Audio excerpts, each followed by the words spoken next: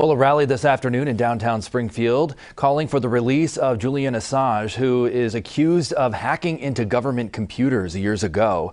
22 News reporter Nick Oresco attending that rally. He's live tonight in Springfield with their message. It was a small rally calling for protection of the freedom of speech and the release of Julian Assange. About a dozen people rallying, some from the Latin American Solidarity Coalition of Western Mass outside of 1550 State Street, calling on Senators Elizabeth Warren and Ed Markey to make statements and drop all charges against Assange and for his immediate release. Now, Assange is an Australian editor, publisher, and activist who founded WikiLeaks back in 2006. It's a website intended to collect and share confidential information on an international scale.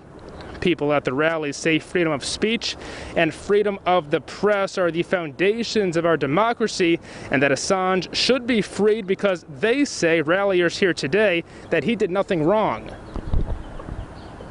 He's being held in inhumane conditions that are harming his health.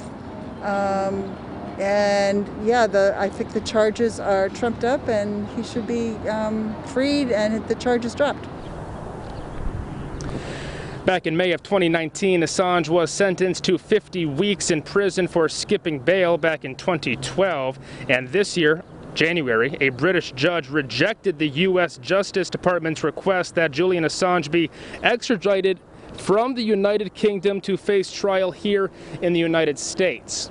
Now, ralliers telling me that they will continue to bring out their message to other people to inform them, and they say this will not be the first and only time that they will be here in Springfield. We're live in Springfield this evening. Nick Oresco, 22 News.